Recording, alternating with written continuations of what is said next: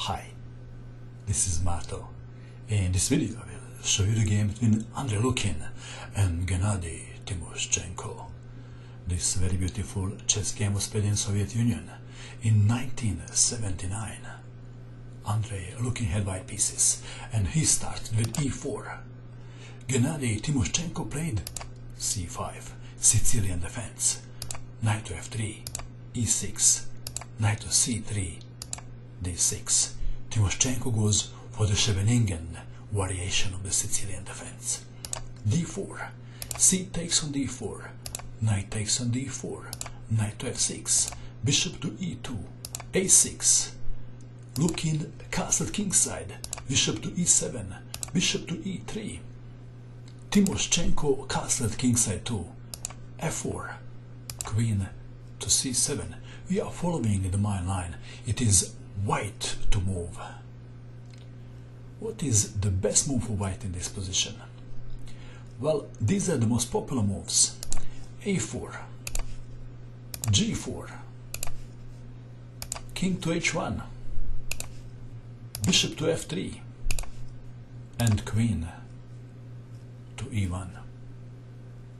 In our game we have a4, knight to c6, king to h1, rook to e8, queen to e1.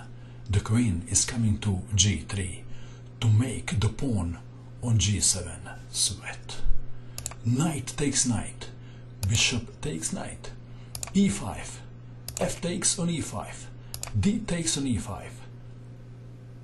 White to move. What is the best move for white in this position? What will you do? Lukin played queen to g3, pinning the pawn. If pawn takes bishop, queen takes queen. So we have bishop to d8,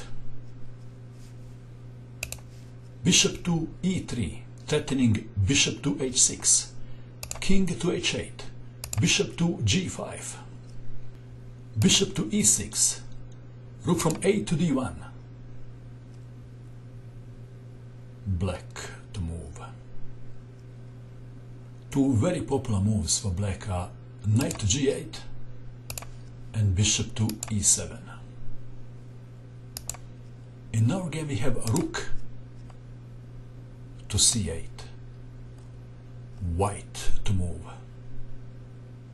And to surprise black with his move. What surprise move can you see? Can you see a queen sacrifice? No? Neither can I. That's okay then. In the game we have rook takes bishop. The best move. Black to move. Black considered rook from c takes rook, rook from e takes rook on d8. Instead we have queen takes on d8. What's wrong if rook takes on d8? Then rook takes on f6. Winning for white. Black is advised not to capture the rook because bishop takes on f6. Check. Mate. We have queen takes on d8. Queen to h4. Black knight is under so much pressure. He wants to make a phone call. Phone calls are not allowed during the game. Bishop to c4. White to move. Please pause the video and find the best move for white. Or should I say, find a killer move that white played. Did you find the killer move? Kaboom! Second exchange sacrifice. Attempted. Bishop takes bishop. If pawn takes rook, then bishop takes on f6 check, winning the queen. So we have bishop takes on e2, rook to h6, discovered attack on the queen, threatening rook takes pawn on h7, f6, white to move. How would you continue? Would you continue like this? This is the wrong move. Then king to g8, and after rook to h8, king to f7, and black is doing well. What is the best move then? Do you need to pause the video, or it's obvious? This is the best move. Bishop takes on f6, pawn takes bishop, rook takes on h7 now, king to g8, queen to h6 threatening check and checkmate, rook to c7 defending 7th rank, queen to g6, king to f8, rook to h8, king to e7. White played a move and black resigned. What is the move? The move is knight to d5. Black resigned.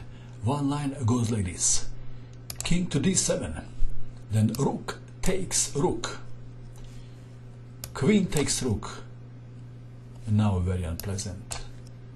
Knight takes on f6 check, forking the king and the queen.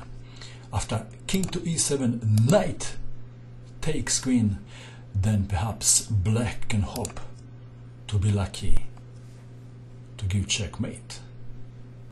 But after h4, all hope is gone, so we can stop here. What a powerful attack.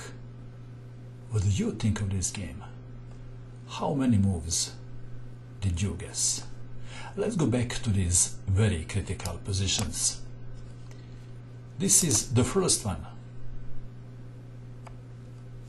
Did you spot this exchange sacrifice? And what about this position?